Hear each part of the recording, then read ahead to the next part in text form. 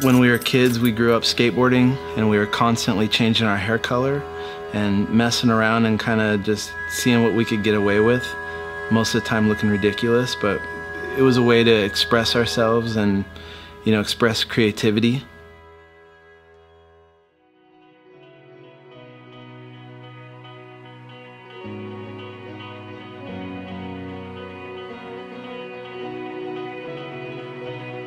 We scouted a lot of different places, like looked everywhere from San Clemente to Lake Forest, like up and down the coast. When we found this place, we were so excited, and we came in and it was old and run down and dilapidated, but I could see the bones, and I was really excited because I could see what it could be.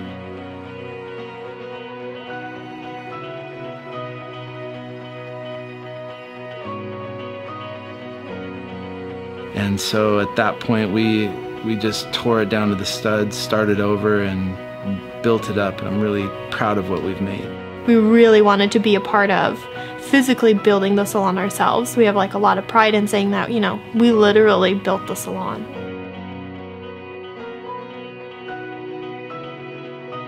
After high school, I started studying photography, got into fashion photography, and worked close with hair and makeup artists. And I would see the transformations that they would make on the models that came in, and it was fascinating. And it just kind of resurfaced that interest of hair back to when we were kids, that I think I could do that.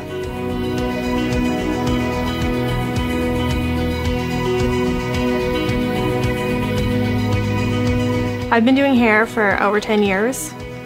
Like, it just, for me, was always a progression of when I was a teenager. When I was graduated high school, it was something that I always was like interested in. I loved the creativity of it. The idea of going to a trade school, getting to work with my hands, and like get to see the outcome of what I had done was like really exciting.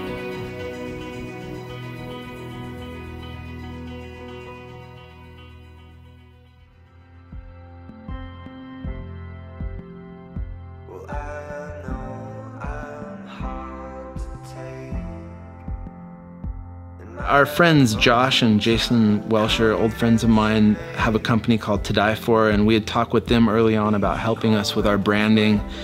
And you know, we wanted something kind of traditional and classic with a bit of a twist, like a modern twist. And so working with Josh on the logo, we came up with a California hair salon. Drew and I knew we wanted to incorporate that, so we just think he knocked it out of the park. He did a great job.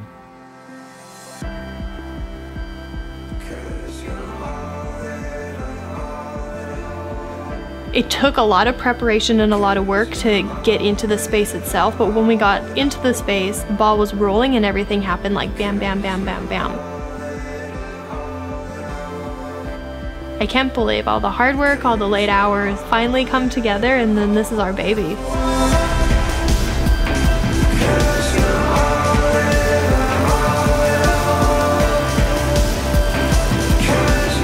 Those were actually wooden shipping pallets that were behind Aaron Brothers and Bed Bath & Beyond that we collected over a few months, and then broke them down, deconstructed them, sanded them, stained them.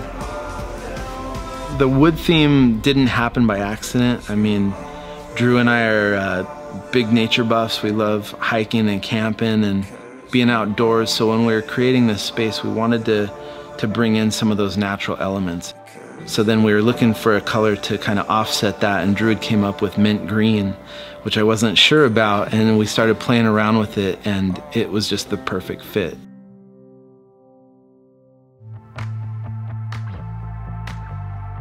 We just wanted to create an open, clean salon. A few people have referred to it as rustic modern. We agree, it's got a rustic feel, but it's still warm and comfortable.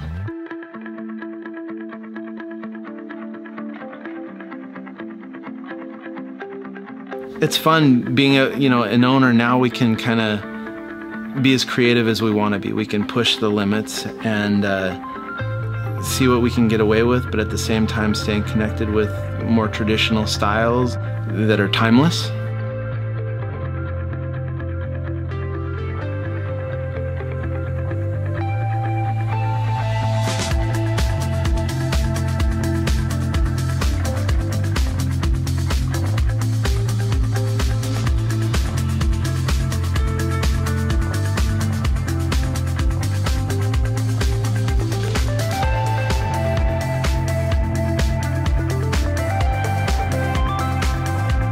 It's an amazing feeling seeing this thing come to life, to see these ideas that we had on paper and thoughts that we've had in the back of our mind for literally years come to life, and to be able to show up to work and see people here, you know, working, and the phones ringing, and you know, it's just indescribable.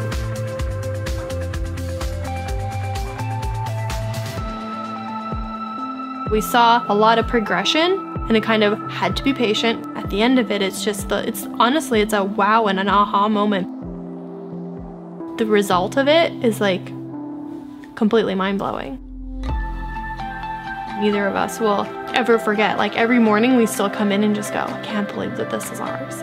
It's a dream that we've both had for a really long time, and to see it come to fruition and just get to experience and live it every day.